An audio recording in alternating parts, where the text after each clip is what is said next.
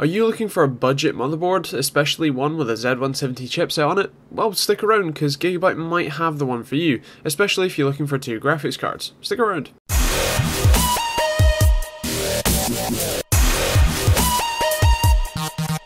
Check out our website at TechteamGB.co.uk for more info on both this and many other products, and also up-to-date news on all things tech. Stick around for this awesome video. So I'd just like to remind everyone before we start that this board isn't designed to impress you, it's designed to be used. Now, I'm not saying that's bad, or that it's a bad board, it's not, it's pretty good, but it's just not, it's one of the more value boards in the market.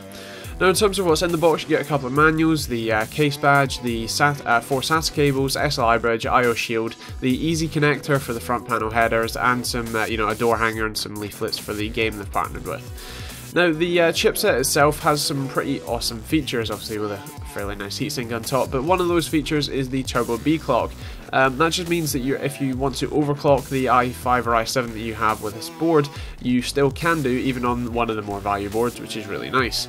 Now, in terms of the audio, you still do get that amp-up audio with the split PCB with the orange LEDs in the back as well, and the super niche capacitors. That's all nice. Obviously, a very nice audio experience in general, and it's just a nice thing to have on even such a sort of value end board, which is really cool.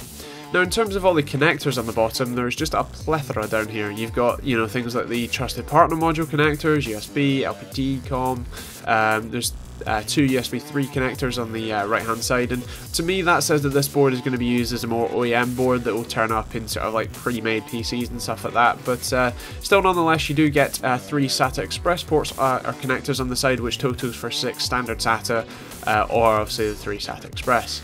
Now, bear in mind that if you do want to find out more information about the Z170 chipset or the Gigabyte range or things like SATA Express, check out the interview we did with Gigabyte. There'll be a link down in the description. Now, also something to point out is that this is still a DDR4 motherboard, which I think is really cool and means that the sort of longevity of this board is a little bit extended as well. You also get the 32 gigabit per second M.2 slots, which is really nice as well. Now, the rear I/O isn't empty either. You get 2 USB 2 ports, PSD combo port, VGA, DVI. You also get the USB 3.1 Type-C, which is cool as well, so standard USB 3.1, HDMI, USB 3, Gigabit Ethernet, and 7.1 audio, which is obviously really cool as well. Now, we're going to be testing this with Corsair Vengeance LPX, that's an 8GB kit, and the i7 6700K, sorry. Now, obviously it's a nice board, and really there isn't too much to show or talk about it. I just want to talk real quick and show you the LEDs lit up, which actually looks really awesome, and obviously the glow from onto the case from the back of the motherboard looks really cool. I've taken a few pictures of that, so feel free to check out the written review for those pictures. But I did want to mention this board is actually a slim board. It doesn't fit over the standard ATX, the standard 3 wide.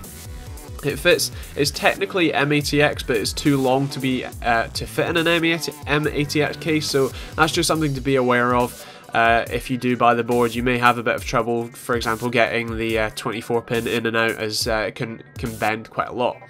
Now, in terms of who's going to buy this board, personally I think it's someone who's looking for a great value board that still has all the features that you'd look for, USB 3.1, a little bit of overclocking, SLI capable, even SATA Express maybe, all those sort of things are still here on this board, which is really nice, but it doesn't have any sort of gimmicky or even just generally flashy features. As I said at the start, it's not meant to impress you, but it does do the job well.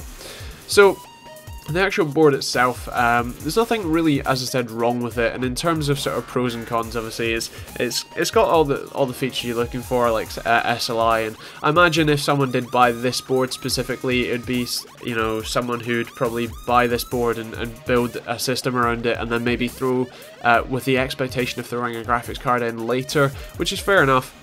And obviously, if you did want to extend the lifetime, obviously with DDR4 available, it means you can upgrade your RAM at a later date without, breaking the bank, because DDR3 will rise in price eventually.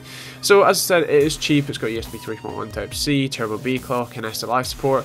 The only cons that I can genuinely pick out is that it just doesn't look great. As I said, it's not meant to impress. It's meant to be put in a box and kind of left there, which is, as I said, fair enough, and obviously that's the target market. It's just not something that we're sort of used to looking at. In terms of value for money, it's going to get a 4, just because in comparison to Z97 at the time of reviewing, Z97 is a much better value proposition, but as I said, that's just at this point. In terms of performance, it's going to get a 5, because most motherboards are the same now. Functionality is going to get a 4, because you have everything there, it's just not as sort of nicely packaged, as I said, and that's why Stout is going to be a 3, because obviously the brown PCB and being a slim board as well can be a bit annoying. But overall, TechteamGB score is going to be a 4, because it is a good board, and if you're looking for a value motherboard, this is definitely something that you should check out.